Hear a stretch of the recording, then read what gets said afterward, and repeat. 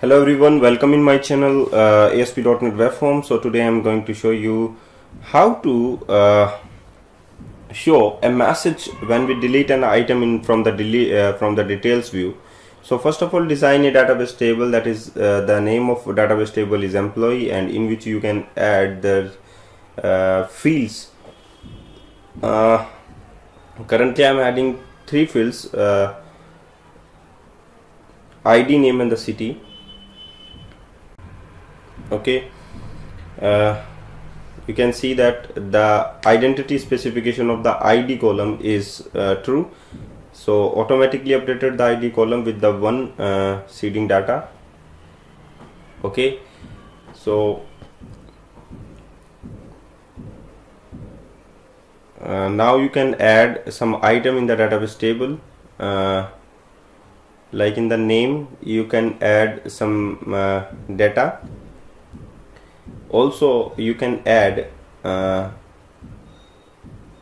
according you can add the data in the database table. Okay, so just after that you can bind the detail view from the SQL data source as well as the IDEO.NET technology. So I'm showing the both techniques in this video. So how to bind the details view using the SQL data source. Okay, but the source are same for both the techniques, like the SQL data source and the IDEO.NET techniques. So first of all, I used SQL data source. By using SQL data source control, you can bind this detail view. So use the connection string, that is database2.mdf, and these are the table employee, and use the advanced features like insert, update and delete features is also there, is also available for the SQL data source. Test query and finish it. Okay, that's fine. Now in the source view,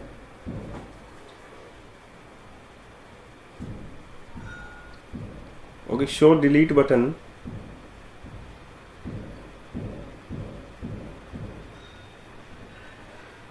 Okay, that's fine. Remove the source and use the second techniques, that is IDEO.NET techniques. So first of all, remove the SQL data source, also the data source ID property from the source menu. Okay, from the source tags. Page dot is post back bind detail view. When the page is not post back, then bind the details view. And binding the details view with the IDEO.NET techniques, that is string connection configuration manager. You know very well about the configuration manager, that file is used to pick the connection string from the web.config file. So there is your connection string 2, and after that you can use using statements. You know very well about the using statements. Using statements is used where you want to close the state of the object automatically just after finishing the task. So just after the using statements, your connection state will automatically close. Okay, SQL command cmd equals to new SQL command. Select start from the name of the table, that is employee, in the connection string 2. Okay, and bind the all columns in the detail view. Also associate the command with the connection, that is con, and the command text is also there in the command the SQL command. And just after that you can also use the using statements for the adapter class, SQL data adapter, da equals to new SQL data adapter. Okay, data adapter that is associated with the command, and after that you can use the data set to bind the details view. Data set ds equals to new data set. Okay, that's fine to binding the details view with the database table. just fill the data set and attach the data set with the details view. So details view 1.datasource is a DS, and details view 1.databind, that is the method. Okay.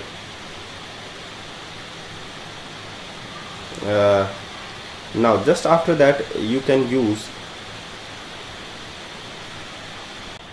okay, that's create on item created. By using this on item created, the event that is used to show the details of the pop-up menu, that when we click on the delete button, then show the number of you want to delete that message. So first of all, get the index. Row index is detail view 1.row.count is -1. If row index is not equals to null, then details view row details view row 1.row index dot that is not the details view row, it's a details view, so details view row.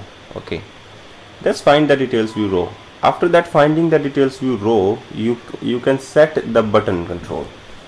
Okay, delete button actually. The button delete button is finding the delete button from the row. So row dot controls, and the controls is exist in the 0 index dot controls dot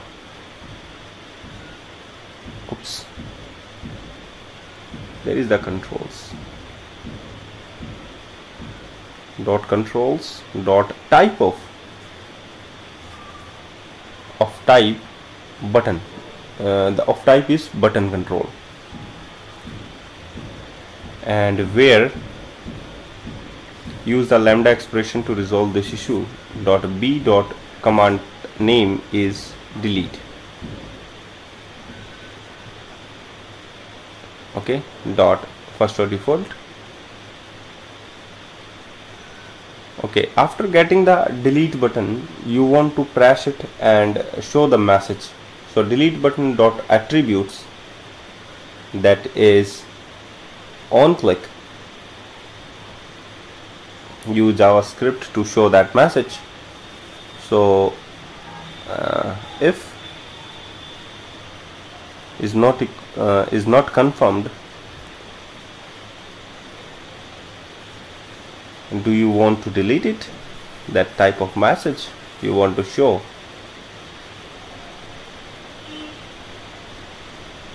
Okay, and return false. If not confirmed, then return false. Okay, that is the type of message is apply on the on item created for the details view. Use on page index changing. You can move from one page to the or you can say the next tuple by using the page index. So details view 1 dot page index equals to new page index.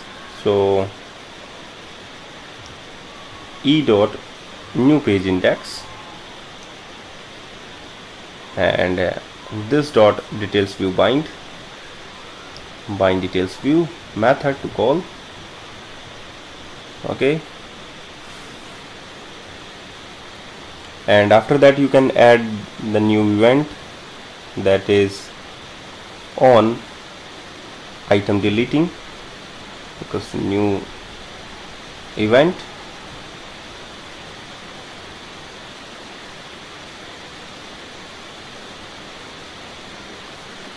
For using code panel, int employee ID, int dot parse details view 1 dot rows of 0 dot cells dot text. Cells is the 1 and that is the text, and the rows is the 0. So string, you can use the SQL connection as well as the SQL command that is above mentioned. So paste it here open the state of the connection that is open for the communication purpose to the server. So using resource SQL command. Okay guys, thank you very much for watching this video. Please keep watching my all other videos which is related to ASP.NET Web Form. Guys, please don't forget this. Please subscribe my channel if you like this video. I'm providing you a better video tutorial which is related to ASP.NET Web Forms. I'm sure I will provide you a better projects tutorials as well, and you learn many more things about ASP.NET Web Forms. If you want to learn ASP.NET MVC, ASP.NET Core 2.0, 2.1, then please go to my channel tab and visit my new channel ASP.NET Core, where you learn ASP.NET MVC from beginning point of view, from beginning. And okay guys,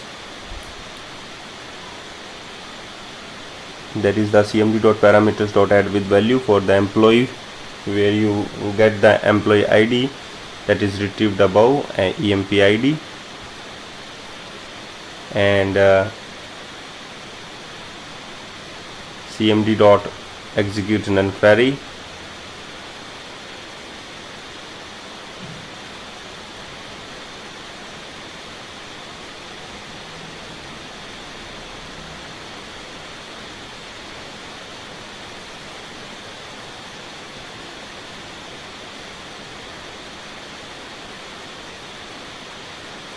This dot bind details view method.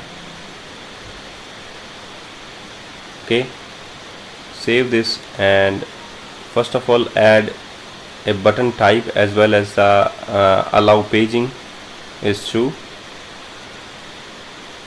and also the button type with the delete button, that is button. Okay, now save this and view your output.